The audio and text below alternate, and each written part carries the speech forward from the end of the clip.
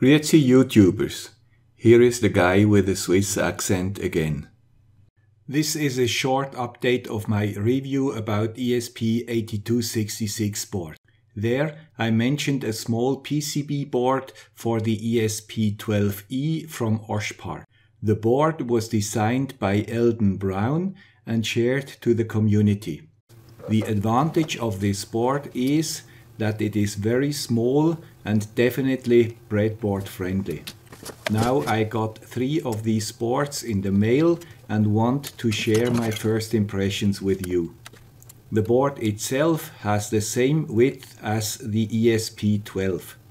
This makes it necessary to choose an unusual approach to connect the ESP to this board.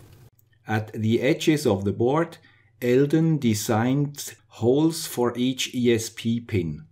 These holes are exactly at the edge of the board and therefore cut in half during milling. The copper therefore becomes visible and solderable.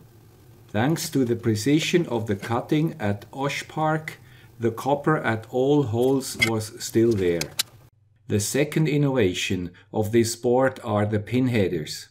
Eldon uses SMT pin headers instead of normal ones. Normal pin headers are through-hole.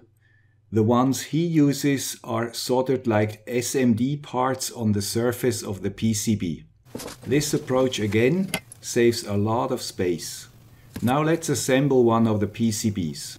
I start with the top. It's not easy to make sure that all connections at the edges are okay, but it's possible. I checked it after soldering and all had a contact. As a second step, I soldered the SMT pin headers to the bottom of the board. Because they are so narrow, this is also not easy, but also possible. Here you have to pay attention that the distance between the 2 rows are exact. Otherwise, it will not fit into the breadboard. The result is a very small module which fits extremely good into the breadboard. Thank you, Eldon, for sharing. There are 2 areas I could imagine to do it differently.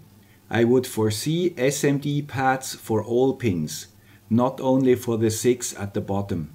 Like this, I would be able to solder the ESP in my reflow oven. And the second small thing, it would be good to include the mandatory pull up and down resistors directly on the board, and maybe even a small voltage regulator. But I'm not sure if this is possible with only 2 layers. All in all, this is an innovative solution for a breadboard-friendly ESP-12 module. And it is very cheap, too.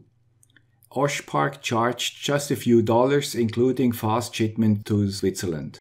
I hope this video was useful or at least interesting for you. Bye!